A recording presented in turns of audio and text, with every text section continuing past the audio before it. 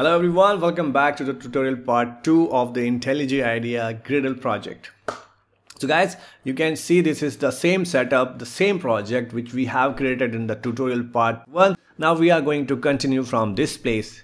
If you have not seen the tutorial part 1, so please watch the tutorial first and then you can continue with this. So go to the Java folder, do the right click and create new class. So we have a simple Java program ready here in the notepad. I will use the code and I will paste that code here. So now you can see the code editor will suggest to you few minor mistakes, that the syntax mistake or the auto suggestions, few errors it will report and it will suggest you to correct that. So you can utilize the auto suggestion features of the IntelliJ Idea this way. Our simple Java program, what we are doing here, we have simple method and that will print some information on the basis of the input, what the input we are providing, and we are dividing through the numbers and we are printing the corresponding string.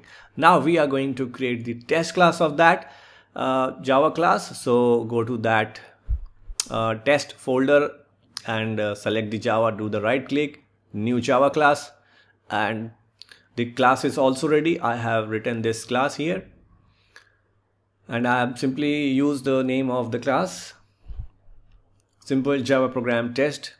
Okay, now what I will do, so I have a complete code here in the notepad, so I will copy from that place and I will paste that code here. And you can see the structure of the test case. We have few buttons at line number 8, line number 16, line number 23, line number 30. So we can execute independent test case as well. So we are using JUnit test cases here.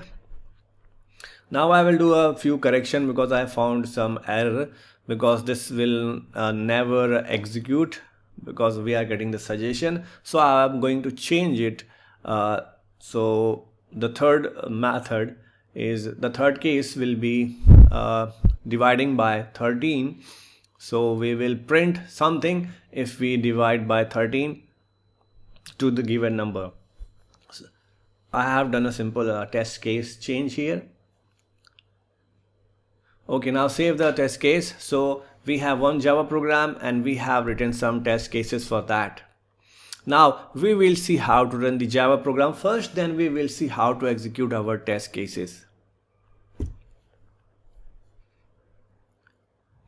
The process is very simple. We have the option, we can execute all the test cases at one go, and we can execute the one case. Okay, select the program, you can do the right click and you can select the option run. And the console window will appear in front of you and you can see the execution, starting Gradle daemon message. And on the left hand side you can see the progress, and finally you will see the result of your Java program. So we have some output from our Java program. So this is the way we have done the execution of our Java program successfully. Now we will see how to execute the test cases.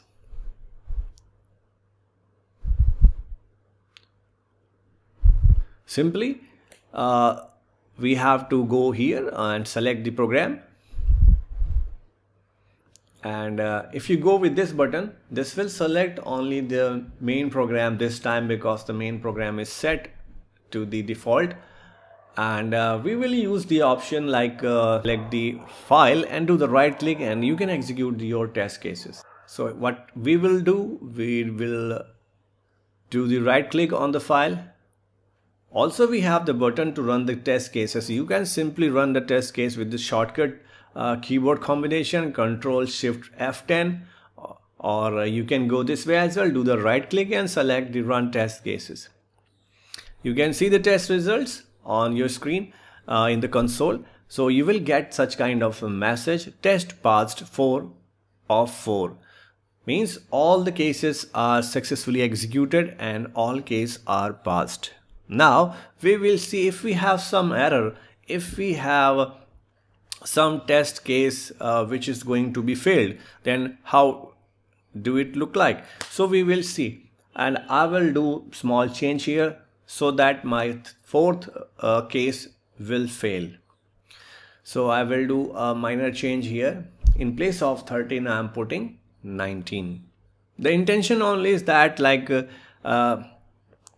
how it's going on the IntelliJ Idea. So when you run this test case again, you can see message here, test failed 1, passed 3. That means you will get the information after execution, such kind of information that the actual is 19 and we are expected subscribe to learn more. So this way you will get the error messages on the console and the information of the failed test case.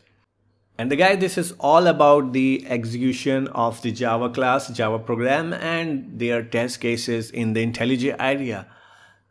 And that's all for this tutorial. And in the tutorial part 3, we will see how to create, how to export the executable jar file of our Java project. With the help of Gradle also, we will see how to run it. And guys, I hope to see you there in the tutorial part 3. If you found this tutorial relevant and useful, please hit the like button and please subscribe to support us. And for now, thanks for watching. Cool IT Help.